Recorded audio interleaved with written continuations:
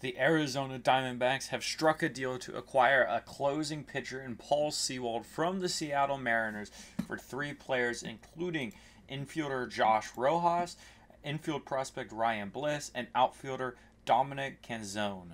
Before we get started, y'all know the drill. Hit that like button, subscribe. Tons of trade deadline content coming out for you guys. You won't want to miss it. Alrighty, Paul Sewald this year just got 2 saves against the Diamondbacks this weekend and has now been traded to Arizona. He still has 1 year of control after this season as well. He'll be a free agent after next season. He was drafted by my favorite team, the New York Mets. He has a 2.93 ERA in 45 games, 21 saves, 43 innings pitched, 60 strikeouts, and a 1.023 whip. For his career, he has a 4.09 ERA in 319 innings pitched, 387 strikeouts, and a 1.129 whip. Most of those games and that ERA inflation is from a bunch of bad years with the Mets, and really ever since leaving the Mets and signing with Seattle in 2021, he's been fantastic. He had a 3.06 ERA in 2021 in 64 innings, 2.67 ERA in 64 innings in 2022, and then a 2.93 ERA this season. The Mariners are selling high on Paul Sewald, and they get quite a return. First up, we have Josh Rojas, who's going to be with this team through the 2026 season. He's 29 years old. This season, 228 average with 0 home runs and a 589 OPS. For his career, 252 average, 22 bombs.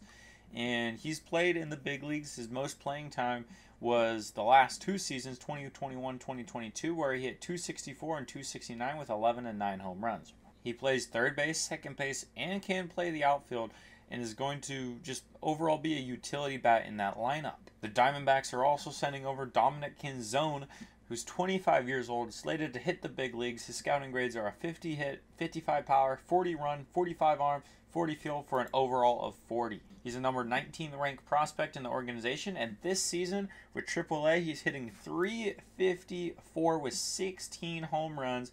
He's struck out 40 times, walked 39, so good strikeout to walk ratio, almost 1-to-1, and has a 1.065 OPS. Last season with 3 teams, he hit .299 with 22 bombs and a 9.08 OPS, so Canzone is a very solid outfielder. He's played in the big leagues this season, 237 average with 1 home run in 15 games.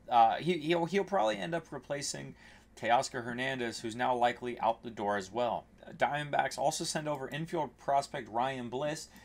He's 23 years old, 5'6" at 165. He's very small. His scouting grades are 45 hit, 40 power, 55 run, 45 arm, 55 field, and overall of 40. Between AA and AAA, he's hitting .332. Most of his success, however, has been at AA, where he hit .358 with surprisingly 12 home runs at 5'6". He is small and hits a bunch of home runs, 1.008 OPS in AA, and in 13 games in AAA, he struggled, batting .196 with 1 home run, and stole 30 bases in 68 games in AA. So overall for the Diamondbacks, you guys needed to go out there and bolster your roster. You needed to go get another couple pitchers probably, and to have any shot. You guys have been falling a lot, been on a skid, and going out and getting Paul Sewald is going to help that bullpen, which has blown quite a few games. The Diamondbacks absolutely needed this pitcher, and hopefully help them stop blowing games late. And to me, I don't think they gave up a whole lot for Sewald, who has another year of control. I really like this for the Diamondbacks. Joe Doyley, who covers the Mariners a lot and just prospects, says it's the seller's market and really like the haul. It's probably not a bad move for either team, but I really like this a lot for the Diamondbacks.